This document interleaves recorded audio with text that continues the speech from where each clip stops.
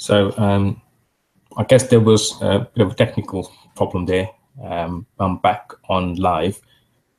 If you've been watching this tutorial and then if you can't stream it back, I do apologize for the inconvenience, but this video will be posted to YouTube, so you could see the whole tutorial on YouTube. And we also sent you a follow-up email with the link.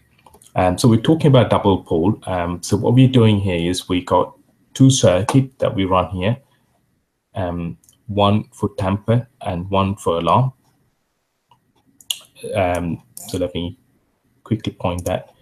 So the first and the last one is connected to the zone, and the second and the third one is then connected to the tamper circuit. So it should in fact go here with the tamper circuit.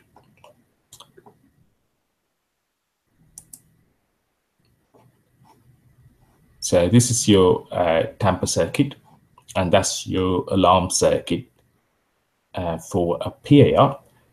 The only difference for the PAR, because it uses a small printed circuit board, it has to be energized. For that reason, it needs power, so plus and minus. So let me show you a PAR. This is the Honeywell PAR.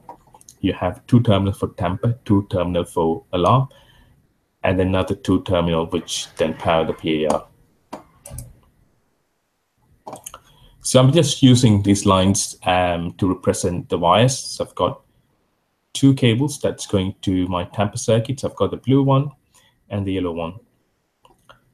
As I said before, there's no requirement for you to stick to the same color coding, but if it's not set in the manual, you could use any colors.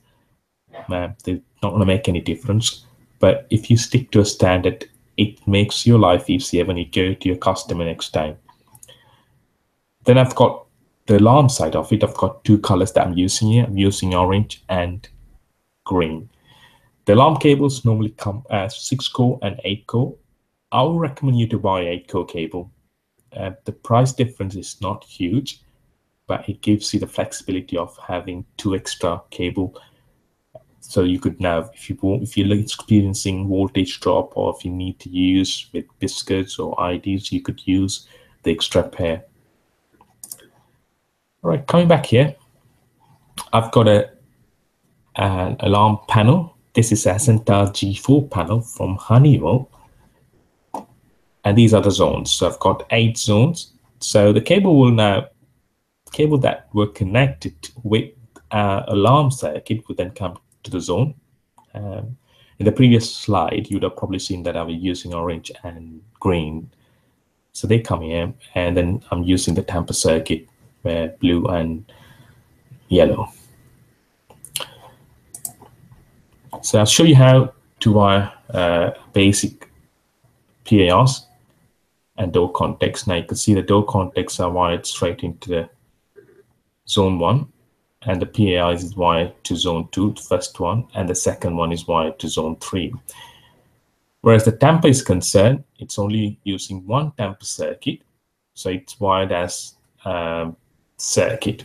So you can now see that from here, this goes to the tamper circuit, then the tamper terminal from here, then connected to the next one, and that one goes back to the panel. Now in reality, you can't do that. You might have PRs in different locations. What you simply do is you bring them all into the panel and then use connector blocks to connect these wires together. And I've got a bell connection here. They're pretty straightforward, plus and minus, power and ground. Then you've got the yellow for strobe, and then you've got the green, that's for the alarm or hold up.